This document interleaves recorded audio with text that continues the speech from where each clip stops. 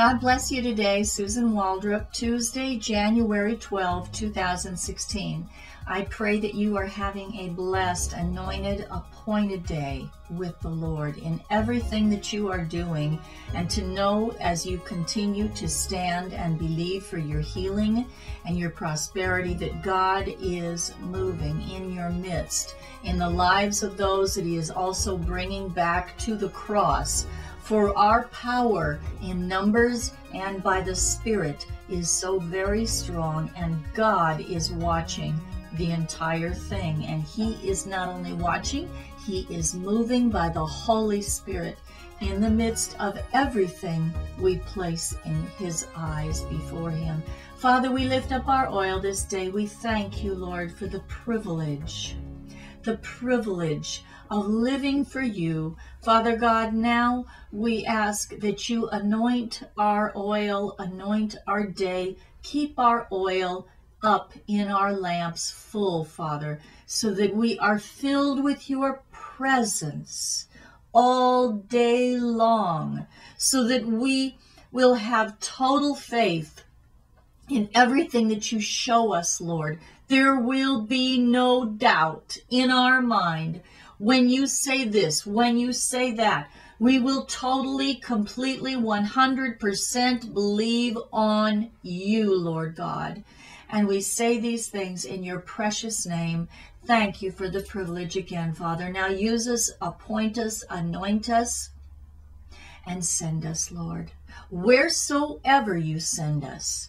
For this is the day that you are moving in the unusual ways, not in the ways that you did in the past. But this is a new way, the Lord says to you this day. Behold, I do a new thing, and this is the final thing in your life before I come for you. Thank you, Jesus. In the name of the Lord, we thank you, Father God, and we all said amen. I know the devil's mad because the other day when I was working for him doing some projects here that I'm going to hopefully be able to release soon, the devil got so mad and he just banged on my door. And I live in a very remote area. I do not live on a street. So I went to the door and I thought, well, who's knocking on my door at nighttime? So I went to the door and I said, who's there? And nobody was there. So I can tell you who was there. The devil hates it when you are doing something for God. He hates it. And those of you that are struggling against foul demonic spirits, you just continue to stand your ground and you continue to rebuke the enemy. And many times the enemy will even come up in someone that feels they have been appointed by God to tell you this or tell you that, or they're going to do terrible things to you. They're going to take your character down, whatsoever they think they're going to do. I want to say to you, be of good courage, for lest they come up, if they come up against you and you are humbly working with the Lord, they shall surely come up against God Almighty themselves. This is why I always try to be very careful and pray and to never judge. When I see people that I question doing this or that, I always take it to the Lord and I say, Father, I see this, I see that, I pray for that person, because God Almighty is the only final one that truly knows what's going on in a person's life, in a ministry, whatsoever. God is the one that knows these things. And so I wanted to just thank you for the new subscribers that are tuning in this day. I praise God for those listening on iTunes. I thank God that the funds come in to pay for us to send the messages out on the other outlets such as sermon.net. Sermon.net is free for the listeners, but it's not free for the producers. So we thank God that He is meeting this need in the name of Jesus. And also now I want to thank some people that have written in and also pray for some things and share with you the dream and also a little scripture regarding the apostles when they were on trial, reading from, I want to go up here, we are reading in Acts chapter 5, going on down, the apostles on trial again, number 22. Let me read just a little bit of this. But when the officers came and did not find them in the prison, they returned and reported, saying, Indeed, we found the prison shut securely, and the guards are standing outside before the doors. But when we opened them, we found no one inside. Now when the high priest, the captain of the temple, and the chief priests heard these things, they wondered what the outcome would be. So one came and told them, saying, Look, the man whom you put in prison are standing in the temple and teaching the people. Praise God. You see, this to me is, okay, we know that the angels came in. But we also believe, as well as I know God has shown me, that in this final day that you and I are living right before the catching away, we are going to see awesome things done that have never been done before. I know that might be stretching it. You're saying, whoa, what in the world could that be? Only God knows these things. But we do know Scripture tells us that the Lord himself said, These things and greater shall you do. Do not marvel at this or that. Well, you know, Jesus did raise the dead. Like, how much greater? Well, the greatest miracle is salvation, of course. We know this. So could this be that we are going to see, as Catherine Kuhlman even prayed, that she would see that service happen in her own life when everyone would be healed? For this is what I just was reading about the other day in the Bible, that everyone was healed. Right. So that's what I'm looking forward to. Anyway, moving on down here, I just wanted to focus on this one part that, of course, Peter and the other apostles answered and said, We ought to obey God rather than men. The God of our fathers raised up Jesus, whom you murdered by hanging on a tree.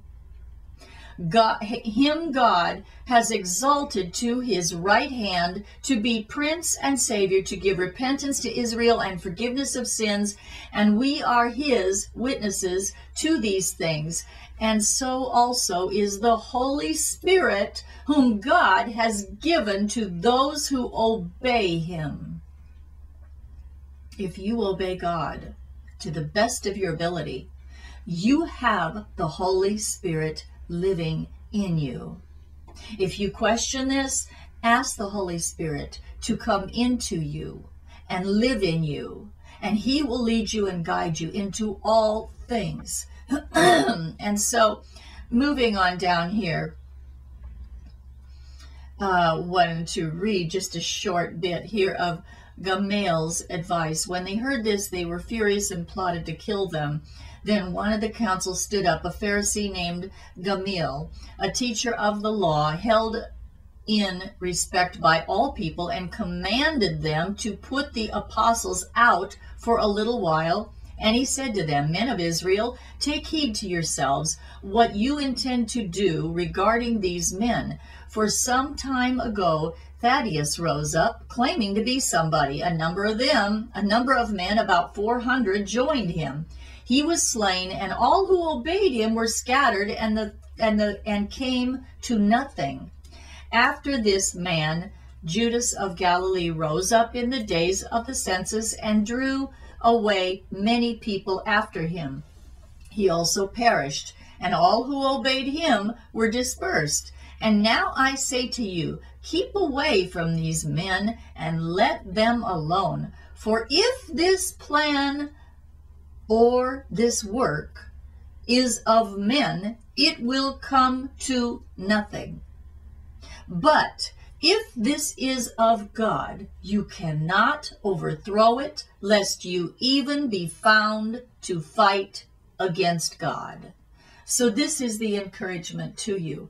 I want to say to you, there are specifically ministers that are watching, and you are being persecuted unrighteously. You are being the unrighteous people are coming up against you. The ones that are within your own church are coming up against you. They are saying all manner of evil against you. They are even plotting evil against you. But I say to you, concern not about yourself, about these things, but know God is with you as you have humbled and bowed your knee. I see you that you are on your knees prostrate before the Lord daily, and you are saying, Father, this persecution, these wolves in sheep's clothing are within the fold. So I agree with you that God Almighty himself will cast these ones out, that they will be exposed, and they will be found to be fighting against God Almighty himself. And God will spank them, and God will remove them as we trust the Holy Spirit. So I thank you, Father God, for that word. Now I want to get to the Holy Spirit sent me a dream, and then I'm going to pray. I want to share with you the dream that the Holy Spirit gave me early in the morning. I was in a strange area. I was not in my homeland, which shows me that this is a global thing that is to come upon the earth, I believe. And we were in a huge gathering, excuse me, and my son was with me. There was a few of us that knew what was going on. And all of a sudden, it was said by a few that knew what was going on, they're coming for your jewelry. They're coming for your gold. They're coming for all your precious metals. Precious metals was the word. And so the Holy Spirit led me to take off anything that was genuine on my fingers. And I'm not a person that wears jewelry. I only put jewelry on a little bit, here and there, and it's 99% costume jewelry because I don't worship jewelry. I'm not really attracted to it, but I try to keep myself presentable in a good way. And as regarding makeup also, I do wear makeup because I feel like I look better with it than without it. And so each of us must follow our leading, and be at peace with this. And so anyway, I began to take off this fine jewelry, and I would put it in a little box. And I was thinking, well, and I was going to send it somewhere. I was going to remove it and get rid of it. And then it was like some of it, I put it in my boot, the genuine. Some of it, I was thinking, well, I'm not going to send it in this kind of a package. I'm going to send it in an inconspicuous package. And so all of these things are symbolic, as I see that is going to be coming upon the earth. And people are already wondering what to do with their fine, precious metals, whether it be in stocks, whether it be in coins that you have bought, whatsoever. And so I was curious as this was basically the dream, was that the precious metals, that the enemy was coming after the silver and the gold. And we know that the horns of the enemy internationally, all of the heads, the very wealthy, the elite, they are like, we see China. China has, gathered up a whole bunch of gold. It says that they're buying up all the gold. And also globally, we see people that are very wealthy people. You go into their homes and you see a bunch of gold. That's the first thing you see is gold, And also they have the gold in the banks, and they have the gold hidden away. And then you see just regular people, that they have a few pieces of this or that, possibly, and they are wondering, what should I do with the gold? And so this is what I see, is that the enemy is going to come after the gold, which is happening now. But The gold, as it says, is going to be thrown in the streets. This is what I was reading, looking on down, because that's the very first scripture that came to me. Ezekiel 7:19, New King James says, they will throw their silver into the streets and their gold will be like refuse. Okay, reading on down in the Amplified version, it says they will fling their silver into the streets and their gold will be discarded like something unclean. Their silver and their gold shall not be able to save them in that day, in the day of the wrath of the Lord. You see, this tells me that you and I, as I believe, you know the way I believe, in the catching away, we are not here for the wrath of God. The wrath of the Lord is going to be the time when God is going to deal with sin that has grown and grown and grown throughout the ages of time. There is an appointed time. God is going to, this is what the Lord was showing me the other day when someone asked me, and I said, there is a specific day. Just like you get in your car and you say, my car is out of gas. You know it because the meter tells you you're out of gas. You've only got so many miles left, 23 miles left, and you've got to have gas in the car. Well, God has a clock. And that clock has a specific day, a specific hour, a specific minute, down to the millisecond, if that's such a word. And that is when all of these things will happen. God has a specific day for the catching away. No man knows the day nor the hour, but God Almighty knows it. Even Jesus Christ doesn't know it, but God knows it. And Jesus is standing up in heaven and he's saying, Father, send me. I'm ready to go take away my bride. I'm going to snatch them away as a thief in the night. That is the way he is coming for us. And I feel the presence of God. Complete Jewish Bible. They will throw their silver. They will throw. The Amplified says they will fling. And the New King James says they will throw. Complete Jewish Bible. They will throw their silver into the streets. Their gold will be like something unclean. Forgive me. For on the day of Adonai's wrath, on the day of Adonai's wrath, their silver and gold won't be able to rescue them. These things won't satisfy their hunger. You see, hunger is what's going to be prevalent. Hunger is going to be the cry of that day. In the day of God's wrath, there is going to not be any food, any water. The food will be defiled.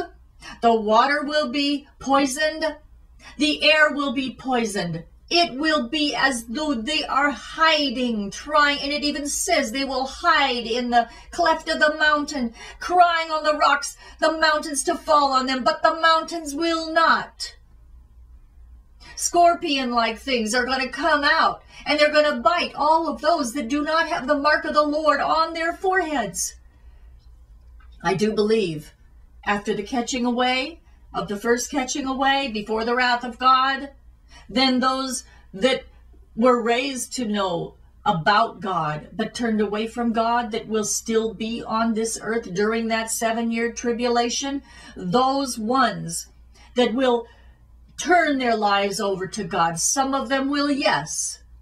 And those are the ones that the scorpions will not affect. They will not sting with a scorpion-like sting, it says, with the boils and all of that are coming on the earth, because they will be set aside as they give their life to Christ. But it says that they will be martyred. They will be martyred.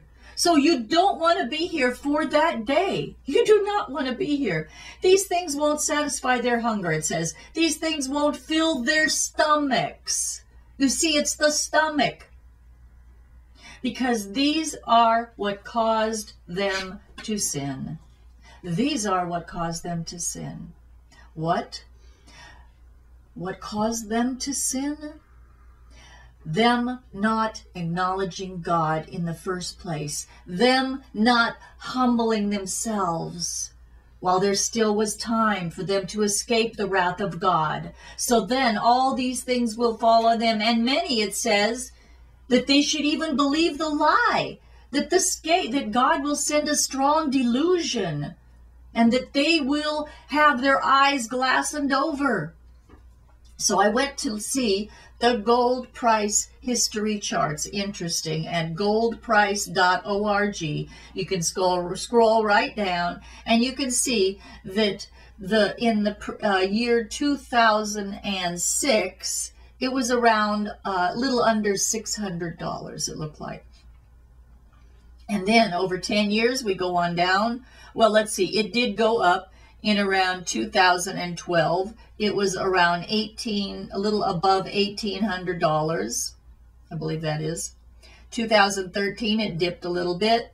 2015, you know what? It has gone down to a little above 1,000.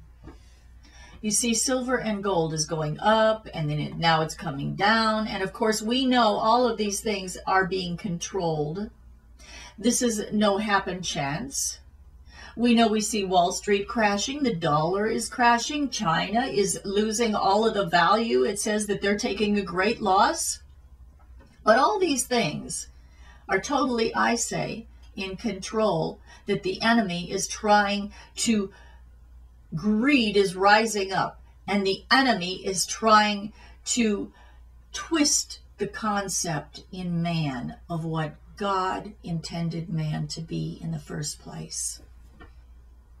The devil is trying to turn everything upside down. He's trying to set total confusion. He is running amok, seeking whom he may devour and kill and destroy. And God is also at the same time moving in a great way.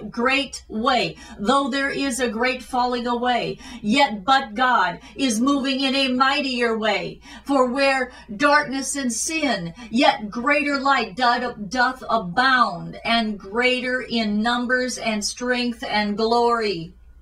For surely even as Stephen was being stoned, he looked up and the heavens opened up, and he says, Father, receive my spirit.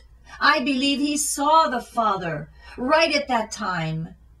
And I believe glory fell upon him. And there was a bright light. I'm just seeing this in the spirit. I don't know positively. I can't prove that. But God Almighty, I believe, shows me this.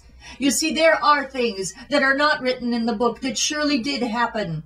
We don't have 100% account of everything that did happen. It does even say that all of the things that Jesus did could not be written in the Bible because all of the libraries in the world couldn't contain it. But I can tell you this.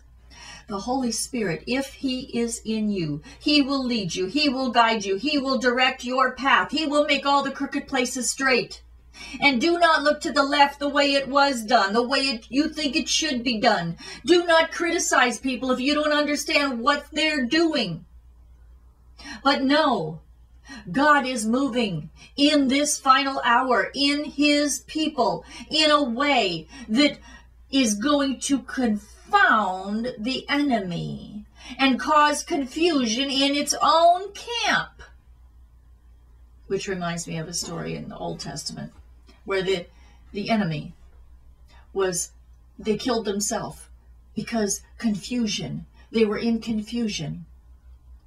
And this is what God will do. He will send confusion upon the enemy's camp. You will walk right through the pit of fire. You will stand in the midst of your enemies, and they will set a table before you, and they will feed you, and they will clothe you. You will be blessed by people that you wouldn't say, but that could never happen. Those people don't even like Christians. And yet God will bless you in the midst of your enemies. You will be blessed. You will rise above your situation. You will go out. And they will say, I don't even know why I feel led to do this, but I'm just giving you this. I'm just buying you that. I'm blessing you with this. I'm blessing you with that. God is healing your soul. God is healing your body. Yes, because God loves you. You are a priceless jewel to him. If you were not personally a priceless jewel to him, he would not have died personally for you publicly. He died for you personally. He died for you in front of the whole world. Naked. Naked.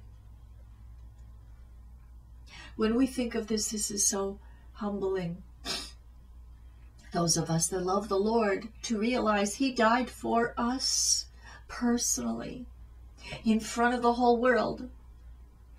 And also, I wanted to read a little bit here. You see, I don't know why, but I just know God led me to Ezekiel chapter 8, the complete Jewish Bible.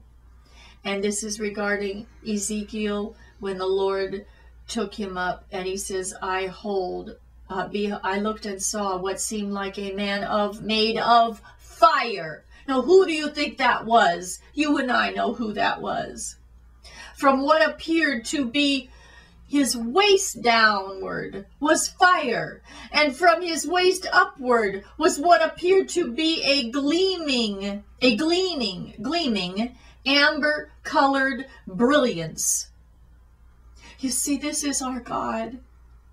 He was persecuted when he was on this earth, but he is now fire and gleaming amber-colored brilliance. The form of a hand was put out, which took me by a lock of my hair, and a spirit lifted me up between earth and heaven, and brought me in these visions from God.